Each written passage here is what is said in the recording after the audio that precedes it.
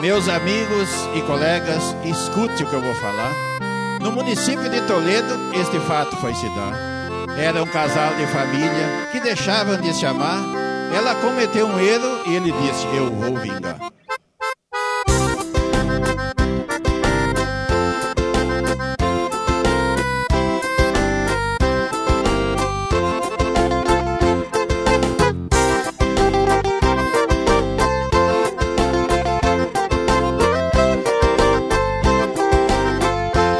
A mulher tava parando na casa dos seus parentes. Seu marido foi chegando assim meio de repente.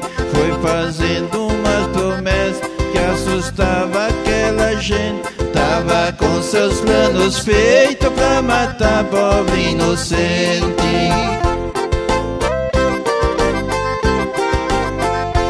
Ele foi ver sua família com um carro de aluguel. Sentou na parte de trás com seu destino cruel, com seus beijos de traição, para os outros não dá fé. Foi cravando seu punhal na sua própria mulher.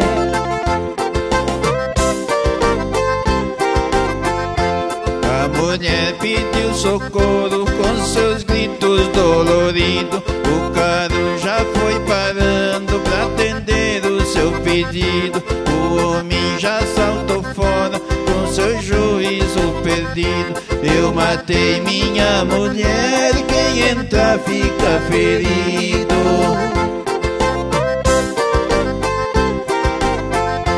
Ele falou de voz alta com o seu punhal na mão: eu também vou me matar, esta é a solução.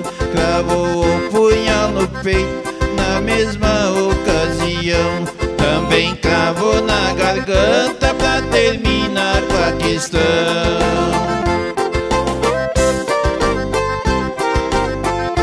Deixando 4 filhinhos, todos 4 ali chegou.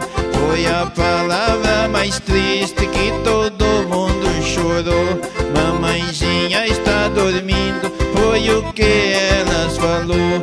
Esta foi a despedida do casal que separou.